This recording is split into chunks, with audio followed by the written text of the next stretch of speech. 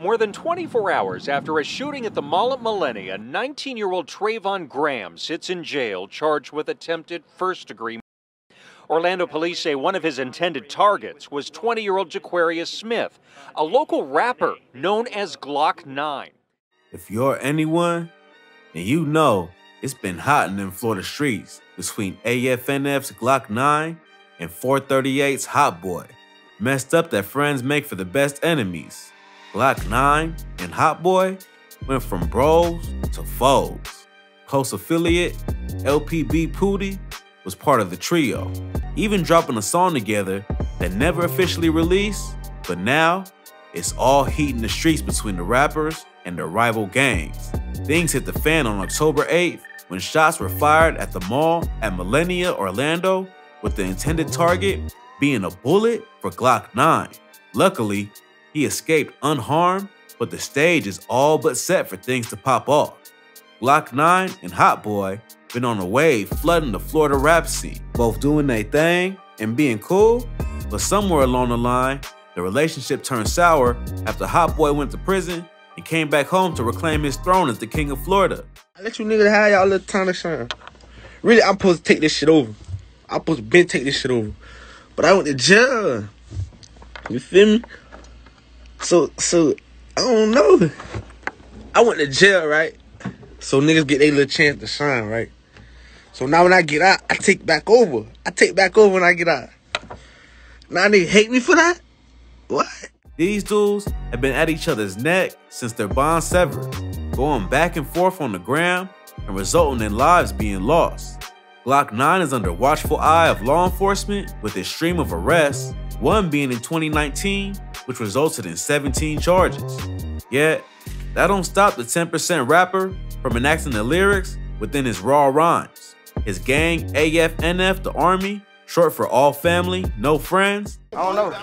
You said what? Yeah, I don't even I just walked up to him. You got me fucked up. I don't know where he at. Like, so what you mean? Has been in a dangerous war with Hotboii's 438.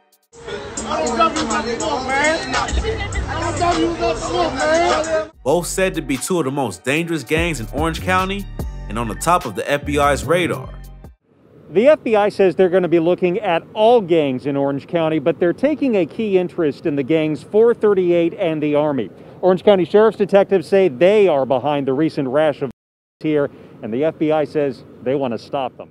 The attempted hit on Glock 9 at the mall at Millennia was the most recent after a string of shootings, and the rappers continue altercations. Authorities say it all ties into a long line of carnage by the gangs, becoming escalated since the drive-by incident of alleged 14-year-old gang member Jaquarius Fudge.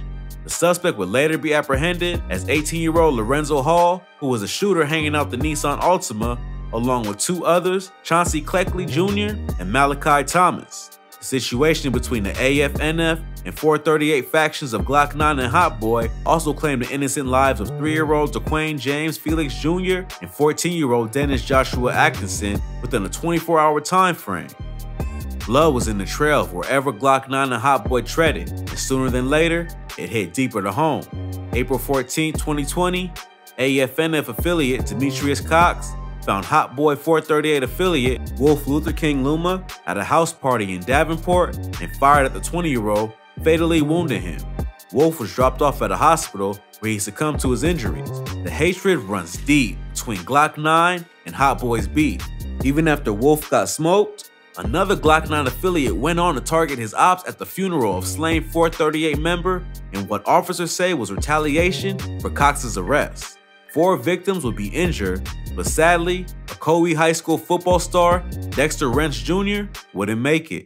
Following some other news tonight too, an Ocoee High School football coach is speaking out after one of his star players was shot and killed. The 18-year-old was scheduled to play for the University of Louisville. After a deep investigation into his passing, the suspect shooter was identified as AFNF affiliate Jeremiah Robinson, only after he was fired at and deleted in an attempt to take out Hotboii's right hand and second in command in the 438 gang, Vanshawn Sands. On July 7, 2020, Jeremiah Robinson and fellow AFNF homeboy Jermaine Monterio Ingram Jr. pulled up the Sands spot at Powers Ridge Court. Robinson and Ingram sent shots into the vicinity of Sands, but Sands wasn't having it and returned fire with the rifle, striking Robinson in the head and Ingram in the hand. Robinson passed away 5 days later at the Orlando Regional Medical Center. Van Sean Sands will be apprehended a month later after a warrant for his arrest was issued and charged with possession of a firearm by a convicted felon, avoiding more serious charges as his retaliation was deemed self-defense. What's going on, sir? What's going on? Van Sean Sands repeatedly questions why he's being arrested outside of the Florida Mall last month. While bodies between the two camps continue to pile in the streets, Glock 9 and Hotboii continue to add fuel to their feud on social media, accusing each other of ratting to the feds and both seemingly hinting towards receipts of the 6ix9ine associated traits. Y'all read it. Y'all check it. Okay then. Both rappers responded on live to the allegations, denying any truth in each claim. Oh yeah. I hope Hotboii ass watching this shit so she go tell her son to get his money right, bitch. Come finna sue your dumb ass for false imprisonment, false allegations, all that, ho. I swear to God. On book, I'm suing your ass, bitch, so your money better be straight, ho. On game, bitch. The fuck? Bitch, you gon'... Since I supposedly said that. Hey. Okay, so why in the statement it don't say Jabari Walker said? I don't say that. I ain't never go to jail for none of that. I never been questioned for none of that. I'm in the background. Why niggas trying to throw me in something? Hold on. Why niggas trying to throw me in something? While the FBI tried to get a handle on the two gangs, FBI, a special agent, was inside the operations center at a news conference within the last hour. He told us the agency is bringing in what he calls the Safe Streets Task Force. He says his agents are going to be ready to go after the 438 and the Army gangs with federal muscle now and possibly put them behind bars for a very long time. their beef showed no signs of slowing down. On October 8, 2020, Hotboii and 438 set out to lay the beef to rest, sending shots to take the life of accused AFNF leader Glock 9 while at the mall at Millennia in Orlando. The incident resulted in no life loss nor injuries, but incited a number of law enforcement officials to swarm the scene. Beefing in the private streets can get by, but when the ops are targeted in public domain, that's when things reach a point of no return in the eyes of the law. Already having young life killed in the aftermath of their beef, this time it could have ended even worse by injuring many innocent bystanders. The mall was painted in red and blue lights as cops swooped in to make the arrest of Hotboii affiliate and label shooter Trayvon Graham and failed assassination target Glock 9. As cops reviewed footage that was captured of the incident, one other 438 member suspected to be the driver, Joshua Caleb Holder, was arrested. The last suspect named by officials as Hotboii affiliate and owner of the car used in the drive-by, Angel Morales, was still on the run from law enforcement. Police officers say 3 suspects exited the mall and entered into a white BMW with Florida tag IU61KB, circled the parking lot, and opened fire once Glock 9 was in sight. The trio then sped off. Although Glock 9 was the victim, his arrest was even more serious in nature, as it wasn't actually tied to the shooting attempt on his life, but to a July 7th neighborhood incident in Bleasdale Avenue, Orlando, where eyewitnesses placed him at the scene, spraying up a residential home with a mother and children of 4 with bullets. Investigators say he had a warrant out in connection with this shooting in July on Bleasdale Avenue in Orlando, where a home was shot up with people inside. The incident was said to be because of jealousy toward his cousin, Cudham Reese, that was also a rapper gaining traction in the Florida scene. Rapper named Cudham Reese. Soft ass nigga, dog.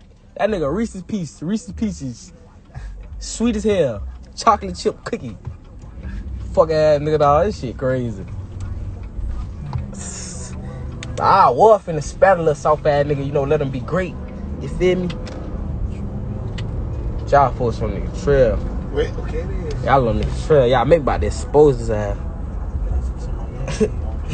Okay. Nigga, all them nigga affidavit, B. Anthony Williams. That's supposed to be Jaquavius Smith's cousin. What the fuck y'all telling the police shit like? The daughter told authorities she saw 2 black sedans in front of the house and about 8 men with weapons hop out, 2 of which were Ballpark, a close associate of Glock 9 and Glock 9 himself. Glock 9 was arrested in July for an attempted hit and weapons charge for said incident, but was released on $35,600 bond. The incident at the mall only sparked a deeper pursuit for the AFNF rapper, and eventually, officers made the arrest on a warrant for possession of a firearm by a felon and possession of a stolen short-barreled rifle. The firearm was tied to him via DNA analysis and was found to be involved in the shooting and a slew of other crimes in the area. Talking to WFTV Channel 9 reporter, Glock 9 maintained his innocence and denies all ties to being the leader of AFNF gang. I feel like they just saying I'm a leader, like they trying to say I'm a gang leader, but I'm not no gang leader. I'm 20 years old. All these wrong behind me, all these people who they trying to say I'm leading is older than me. AFNF is an LLC that you created for your rap group? Yeah, it's like a label. It's like my bank. When I get paid through YouTube and all that stuff, my bank that's when it come under AFNF LLC. And stands that there was no beef between the rival factions. No beef whatsoever. We know all them. Them my boys. I'm gonna call their phone right now. The bloodshed seems to never end between Glock 9 and Hotboii and their gang ties with AFNF and 438. Life continues to be lost, and more certainly will if nothing gives. Glock 9's close friend AFNFJ is only another example to add to the statistic.